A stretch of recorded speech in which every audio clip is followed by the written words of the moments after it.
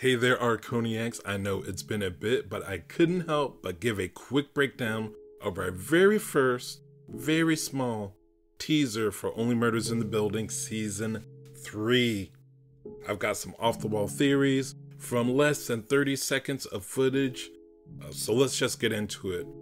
We're gonna come out the gate swinging and mention that for some reason Charles is wearing a very dirty suit in a couple frames here. I don't know if he's been hanging out in the walls of the Arconia again, or he's doing something more nefarious. But what I found more interesting about this shot is what Charles has in his hand. Opposite of shaking Mabel's hand, it looks to be some sort of small washcloth or similar baby fabric. I think that it's a fair assumption, seeing that it has what appears to be a pattern of baby rattles. We do see him later in the trailer in the same suit, and it appears to be clean. He is out of focus in these other frames, so we might not be able to see the dirt. It could also be me not being able to grab very good frames, but from what I can see, it looks as if his suit is clean later in the trailer, but I think that it is just reversed. His suit is clean,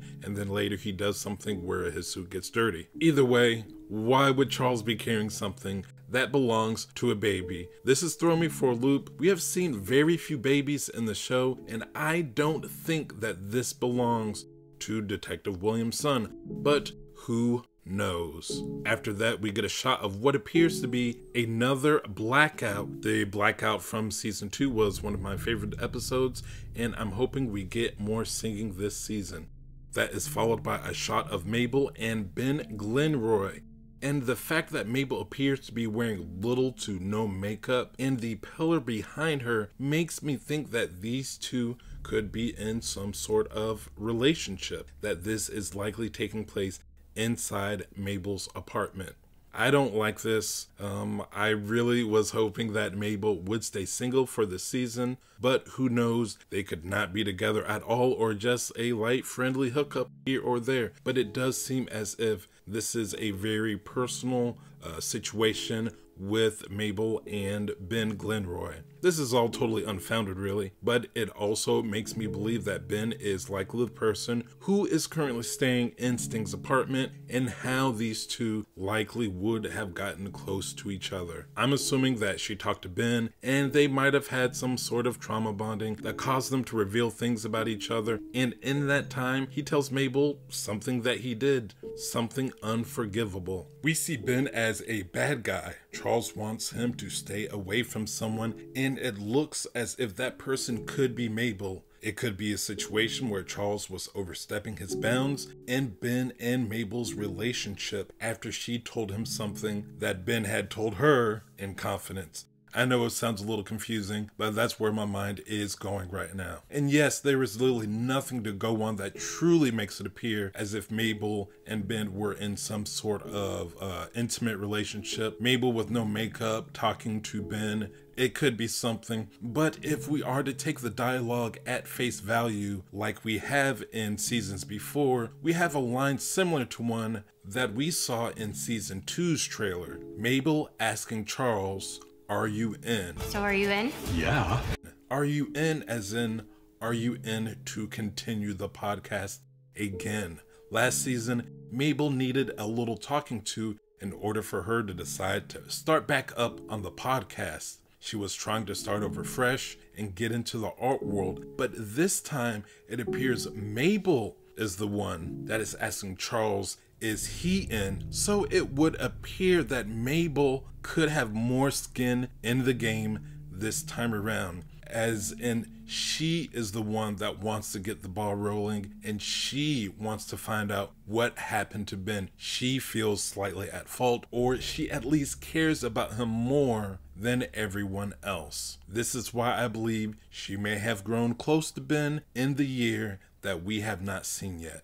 Let's move on to Meryl Streep. Meryl Streep, Meryl Streep, the queen of cinema herself. We know now that she is indeed part of the play that Ben Glenroy dies in on opening night. And with a keen eye and my crappy ability to get screen grabs, we can see that her name is Loretta something. I can't make out what it is, but it does look like something along the lines of Derby, but it is not clear enough to tell what her full name is whatsoever. But I do believe that that does say Loretta. It could be way off. I can't make out what the name of her character is in the play. It is listed underneath her name in the show card. It says like the something. It could be like the killer, the mother, but my best guess is the nanny. Again, it is based off of a frame that's not clear whatsoever. We can see that Oliver Putnam's card says that he is the director, and we get the best look at what the name of the play is. Again, I tried multiple frames, but this is the clearest I could get it. I'm guessing that it says something along the lines of "Not Me Too," with the 2 being shown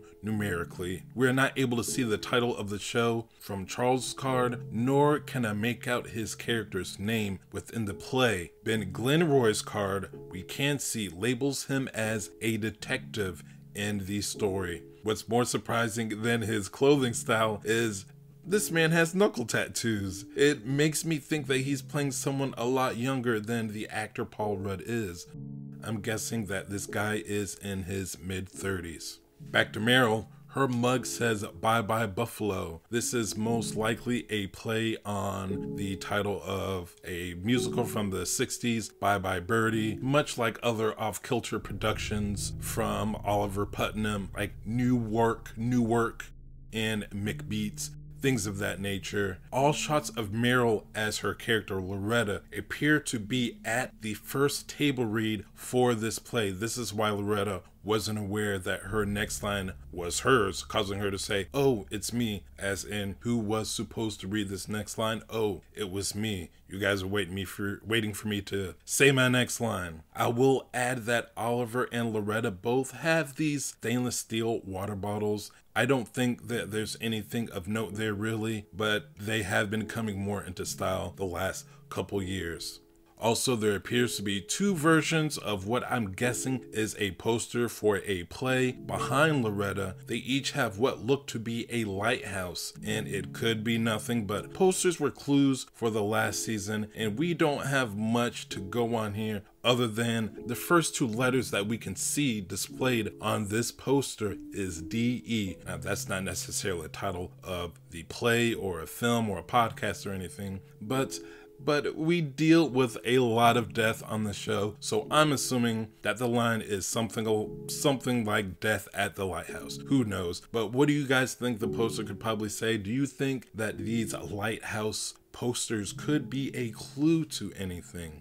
The last thing that seemed interesting to me, though it could also be absolutely nothing, is that the trio is seen looking inside the elevator at the Arconia, but no one appears to be inside, nor are there any buttons pushed. I like to think that someone is pulling something sneaky here. I don't know if this is a flashback to before Ben was killed, or if this is during their investigation. I am assuming that most of these frames, most of these shots that we see are likely from the first episode or maybe episodes 1 and 2. I'm hoping in the upcoming days someone else pull better screen grabs than me and at least get the name of the play. That's the thing I'm most interested in, even though it probably doesn't have much to do with anything. That's just what I really want to know.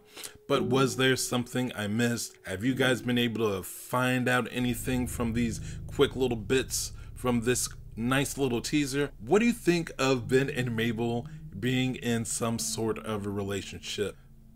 Are we calling them Babel or Maben? I like Babel. Babel? Babel? Babel? Babel. Also, why? Why would Charles be carrying a baby-themed cloth in his hands? I don't know. Either way, let me know what you think down below. If I can stop being lazy, I've got a series review for Poker Face that I need to record, one for a couple movies that I've seen recently, and what I'll probably try and do is knock out some possible spoilers for episode titles, maybe go through that and see what I think these titles, an idea of what these episodes could be about. I did it for season 2. I was partially right, but mostly completely wrong, but it was a fun video, so I might do that again. Either way, Let me know what you guys think about this teaser below. Thank you very much for watching. My name is Dallas, and I'll catch you on the rooftop.